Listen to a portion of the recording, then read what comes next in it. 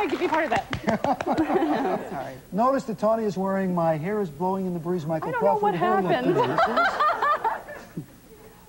Yeah, I suppose you're right about that, actually, aren't you? Yes.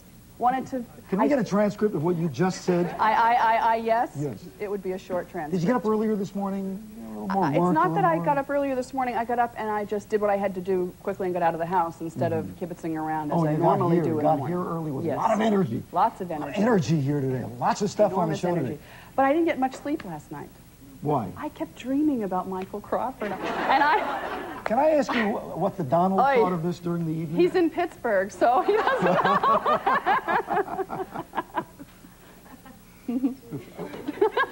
You know, we're on such an up note here. I want to mention the one downer note.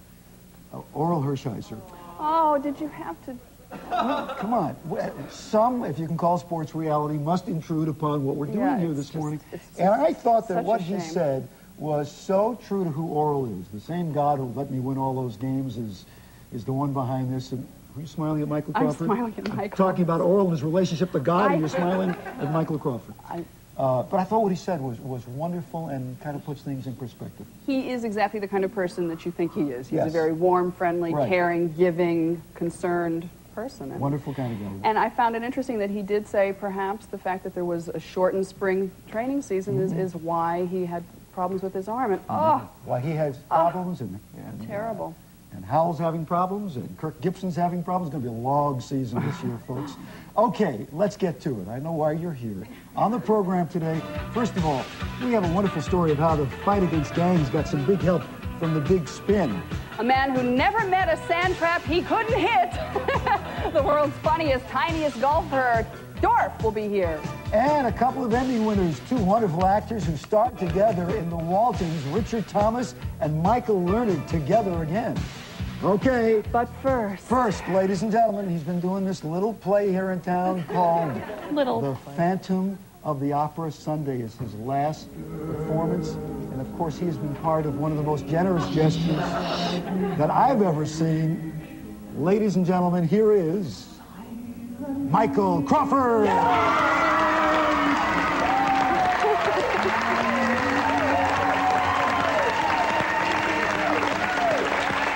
Welcome back. Thank you. Good morning. Morning. Thank you.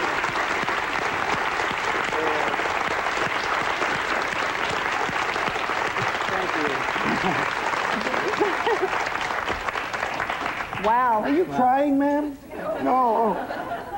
They're holding, I don't know, you're going to get a shot. We're holding signs up in the audience, and a word was left out because it said, we, nothing, Michael. What was that? We?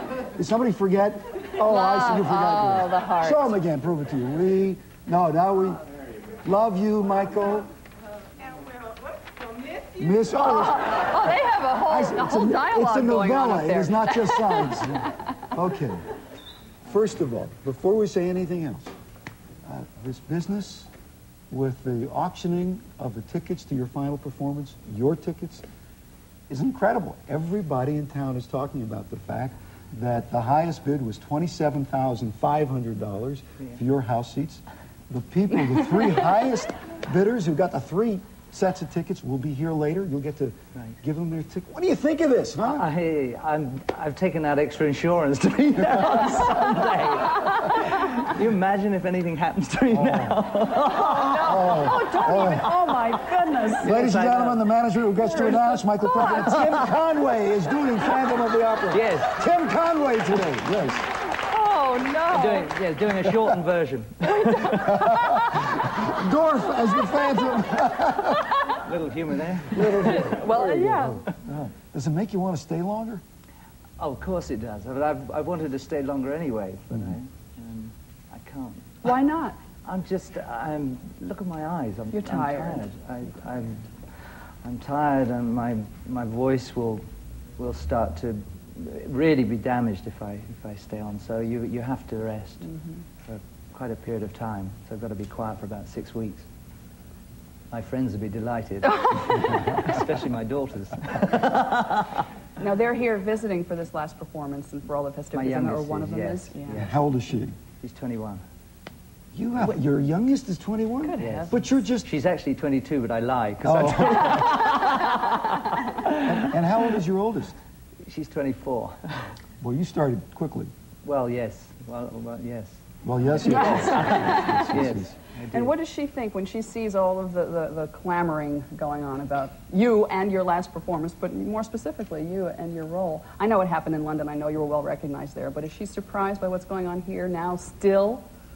I think she's as excited as I am about it. I mean, we were both, the other day when the bids were coming in, we both looked at each other and said, look, and the hair was standing up on our arms. Mm-hmm. And at the end, we were both crying, because you should never cease to be amazed by good things. Mm-hmm. I think it's lovely to...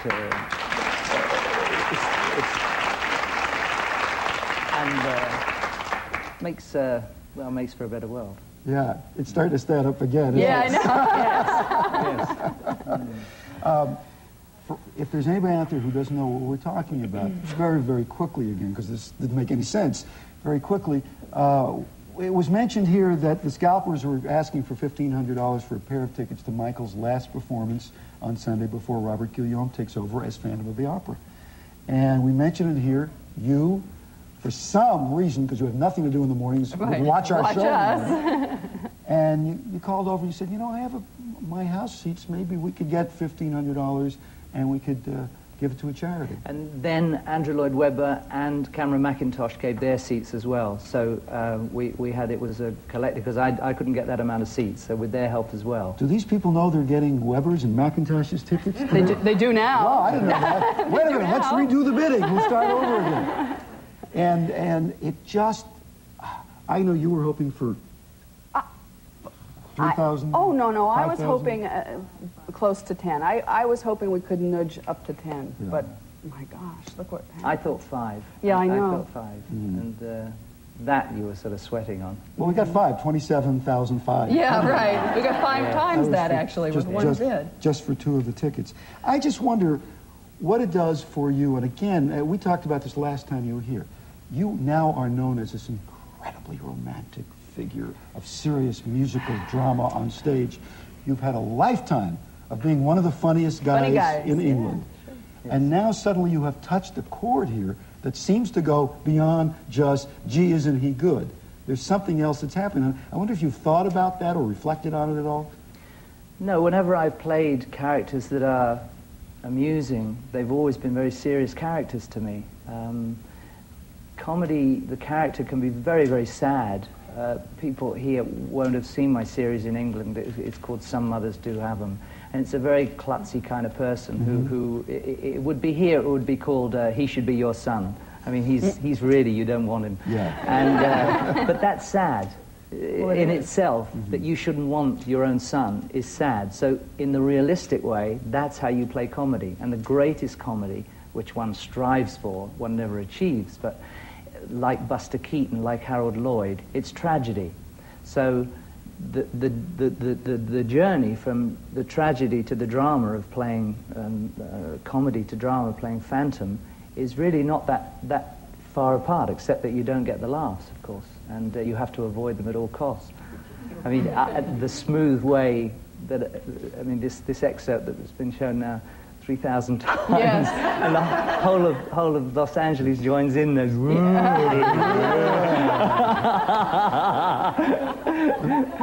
Tawny had it put into her contract that yes. we have to run it on the show every day.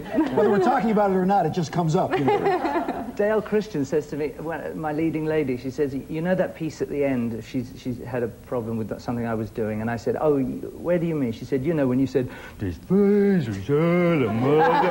And I said, oh, yes. And you can lighten the load there, but the other night at the organ, I was playing the organ, and Dale started to sing, and I had to sneeze. I had to sneeze. Oh.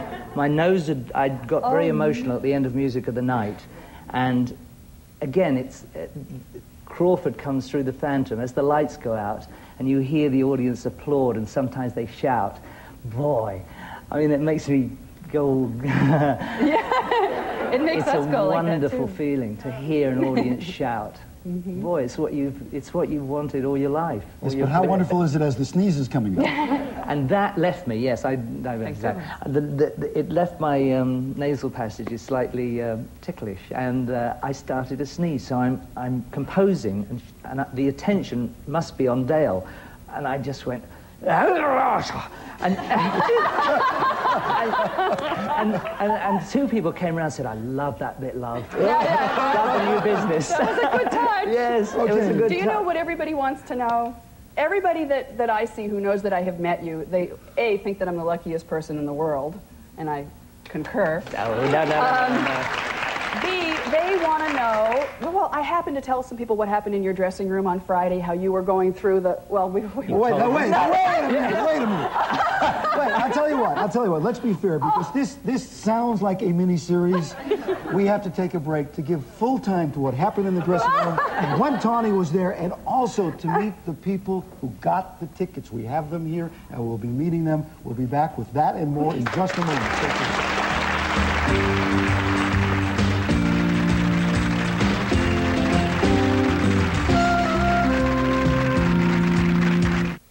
Warning, the activities you are about...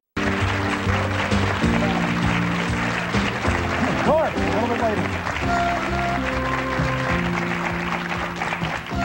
So there they were, the dressing room of the Phantom of the Opera, Tawny Little and Michael Crawford, one representing the United States, the other England, coming together, and what happened?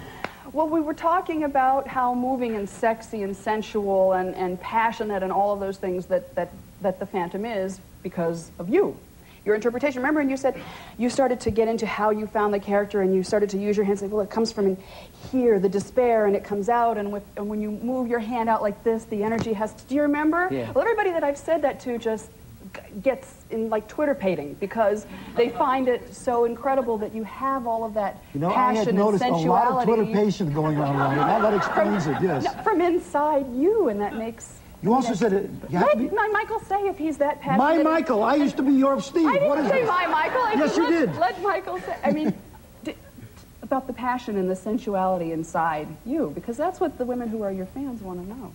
Well, I mean, it started as a kind of light-hearted thing where Hal Prince said, I want it to be sexual and sensual. And I said, well, you know, I'll go and read about it. And you can't. It's like saying, what do you find sensual in looking at someone that appeals to you? If it's a woman in a magazine sort of pouting and no clothes on, or is it somebody that is clothed and just has an appeal about them and has some feeling about them? And usually I find that comes from inside the person. And that's what I wanted, that's where I wanted it to come through for my interpretation. Now, sure, he's a violent man, but I think that violence must come from something that is brought about by it's us that has created that violence. This can be very bad psychology, really, to no, but explain it's violence. not just the evil in this person. No, it's not. I find him a wonderful man. Mm-hmm. And so from inside, that you, as you walk, it's got to come from deep. And I, working this out with Gillian Lynn, the choreographer, whenever you make a move, you don't say either it's turn your face away or come to me. This mustn't be weak. It's got to. As I do it, everything here tightens up, and everything in my body tightens up, so that the strength, it's like isometrics when you... Tawny's body was tightening up just then also. But when you do that, the veins stand up on your arm, and you feel it in your feet. You feel the power grounding you, so that every move is very, very heavy and you're there every time. Yes, it's not something where you mechanically get it down and then you can rely on the technique. You're there. Oh yes, you have to. It's a dance. It's movement. It's dance movement. So that as you get out the boat with her, you don't get out looking down. You must never look, and of course that can create moments where you can have an accident. I mean, I think it was yesterday afternoon on the matinee. I know I teetered slightly coming down the steps from the crucifix at the top, and the audience's eye will immediately be drawn to that. So you're going to make mistakes. but you've got to be brave enough to make those mistakes. What about the not being overt, and the not touching in obvious ways that one might imagine in this sensual relationship? No, because I don't think that is as sensual. I don't think it is to touch someone and to think. I think to tease is, yes, it just shows what's inside you, what you want, what you desire, not what you can have and what you're going to get. But it's, I'm getting hot now. But it is. It's a. Somebody have a cigarette? But that then, you share that with everyone. Mm-hmm. So it's not something you're doing, you're sharing that and you're bringing people along to that and take them along that journey with you. Michael, this is a fairly obvious question and one you're probably asked a lot. This has been such an incredible, personal, emotional, theatrical experience for you. Not just a job. What can you do next? To top this. What do you do next? Oh, I can't think about that. Whatever... I said the other day a story. My feet have always been planted fairly firmly on the ground because you fail a lot of times. Things don't always work, and this is one of those wonderful things that have worked. And I said a story when I was here with Dolly. I know I was one of the 3 names in that film, and no one ever knew who I was. Mm-hmm. It was Barbara Streisand, Walter Matthau, and the kid guy. And you were the kid guy. Yes, with the sort of pipe cleaner legs. I think do we have a shot of that? We may. No, I hope not. I hope we do. Do we have a shot of Dolly? No. And and then when I used to go in every day, I'd go in my outfit because it was lazy. I'd go home and then come in my outfit, and the guy at the door would always say, "Name?" So I'd say Crawford on Dolly, and he'd say, "Wait a minute, yeah, I haven't got you down here." So I said, "Well, I'm in it." I said, that's why I'm dressed like this. I said, "Oh, hold on, I got you here." He said, no, you gone in already. So I said, right, well, I'll go home, and I think that's how it went. Then I come back here now, and I went down with my daughter to the set of Hello, Dolly yet one more time just to have a look 20 years later. And I went up to the gate, and I said, we've got to take a photo in front of the set. And I said, hey, no parking there. So I said, I'm Michael Crawford, I'm in Phantom of the Opera just with my daughter. Would like to say, yeah, and I'm Cary Grant, get out of here. Now, we did show a still. We have one other still we want to show just before we go on. This is from the movie that made a lot of us a fan of yours, called The Knack, which I realized, Michael, shocked, it was 24 years ago, yes. 23 years ago. It's the same jacket. Actually, you look the same. You look absolutely the same. I hate throwing things away. We want you now to meet the people who were generous enough to bid for 2 tickets, each of them, for 2 excellent charities that were represented in your generosity, one of them being Equity Against AIDS and the other Para los Niños. So first of all, we want to bring out Gail Frankel and Jane Ramundo. Would you come out please? Hello, Jane. Oh, thank you very, very much. Now, here, hold on to these, yes. Now, Larry and Suzanne Klein with Katie and Elizabeth, and they bid $21,000. These folks. Thank you, sweetheart. Thank you.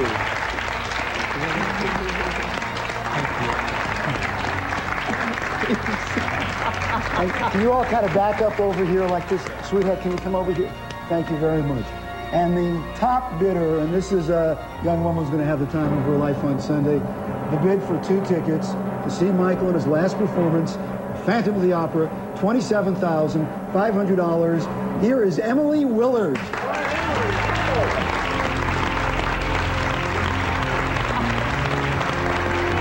Thank you very much. Thank you. That's brilliant. How are you? Hi, Emily. Well, you better be good Sunday, Yeah, huh? you better. Will you marry me? Yeah. 27,000. By the way, in Got some case you folks tickets. want some tickets, here they are. Yeah. Small detail about that, All right. yeah. Here you go. Well, look at the earrings that Emily has on, Michael. Look. Now, you know Those are something? Before you go, phantom Michael, there's something we want to give to you. And this is a small token of appreciation of not only us on AM Los Angeles, but everybody for all the joy that you have brought to LA and your generosity. Please take this as a token of our esteem and our love. And one other thing. Oh, my. Every time I come, I get a cake. And we do love you. Ladies and gentlemen, Michael Crawford. Thank you so much. Thank you.